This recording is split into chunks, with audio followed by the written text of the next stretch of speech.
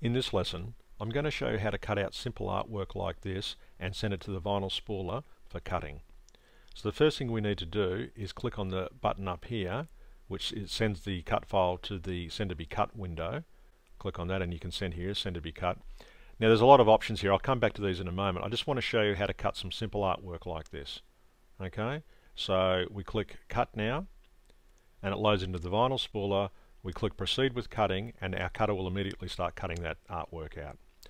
But often there's a lot of settings we want to change. So here we can set our cutter that we want to send our cut file to, how wide we want to cut it, the name of our cut file, the number of cut files we want to send to the vinyl spooler. This is where we do those settings there. We also will see that the artwork's been automatically rotated for us. If we turn that off, we get this warning because the artwork we have is too wide for our cutter. So we need to have it rotated, as you can see there. The other thing we may want to do is cut it in mirror. That's because we might want to apply this on the other side of some glass so that when you look through the other side, it makes sense when it's applied. So that's the mirror option there. Advance after plot, that just pushes the cut file out after it's completed so that you can cut it off and then start the next project or the next cut file. Absolute position. Now, what that's about is actually saving media. As you can see, if I have absolute position checked on, it tries to cut the cut file in the same position as it is in the original artwork. And sometimes you need to do that. But if you want to save media, you uncheck that and you can see it saves that media there. Separate by colour, we'll come back to that because I'll show you a coloured job. Registration marks, that just adds a little mark in each corner so that you can line up all your individual tiles on top of each other and get them perfectly aligned. Auto speed weed, that's a great feature for saving time weeding out your vinyl because it puts a box around with a line. It's a very handy feature to have. If it encounters some text inside another object that it can't speed weed, it's going to give you a warning like that. Auto weed box puts a box around the edge of the artwork, which also assists in weeding. Another great feature is the easy lift weed marks. As you can see, these apply to the center of these holes here, which means that when you go to weed them, it's much more quick. And obviously speed weed text only. You can see the now open above here. That wouldn't work on that arrow, it would ruin the arrow, so that's why we wouldn't use that in that particular case. I'll come back to how to deal with that in a moment. Okay, so other options that we'd want to set in this window are the blade offset. Some cutters need the blade offset to be set, and you can actually calibrate that in the vinyl spooler, and you can set it here as well. Other settings are things like the position of the artwork, where you want it positioned on the actual vinyl that you've got. Here I can offset it by this amount here, and then I can reset that. I can also set the weed box offset by default here as well.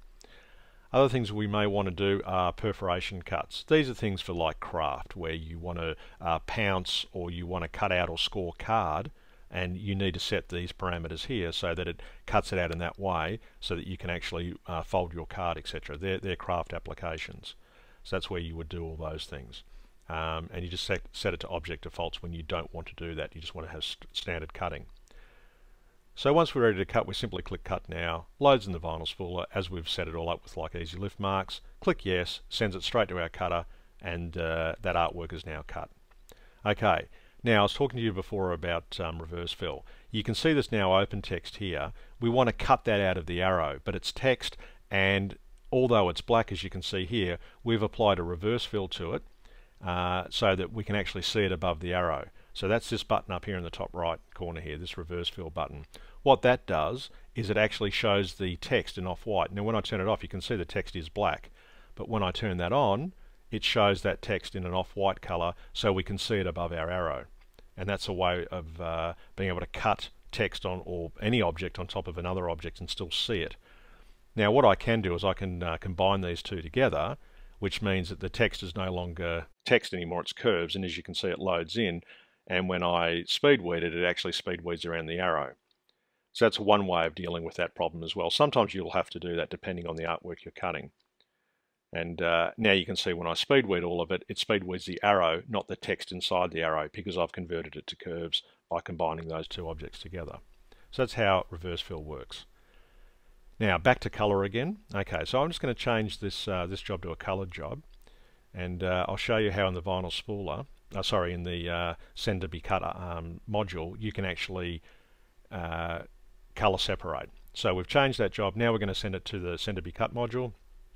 We click separate by color, and we can see that it's immediately color separated all our artwork for us automatically. We don't have to do it individually, and you can see all the colors load in, saving media in the bottom right hand corner like so.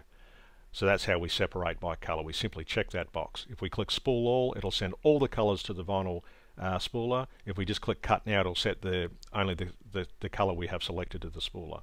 In this case, we've selected all of them, we've spooled it all, and you can see they're all loaded in here in their colors under their job name, ready to cut out. Okay, so that's how we send colored artwork to the vinyl spooler. Now, talking about the vinyl spooler, this is like a management utility. As you can see here, it has all my colors separated by their name, and I can set all sorts of things like my cut file options here. I can change my connection and the type of cutter I have, and here I can calibrate the things like blade offset that I was talking about earlier. So the vinyl spooler is a great management utility. When I'm ready to cut a color, I simply click cut now. It shows me where it's going to actually cut it. I click yes, and it sends it off to the cutter, and the cutter starts cutting it. And you can see that it then places it in the done folder here, and I'll cut another color like this butterfly here, and you can see that it's now loaded in the done folder like so. So this is a great way of managing your cut files, and you can drag and drop your cut files to different folders in the vinyl spooler and set all your parameters, etc. So that's how you cut simple artwork and colored artwork in the software. Thank you.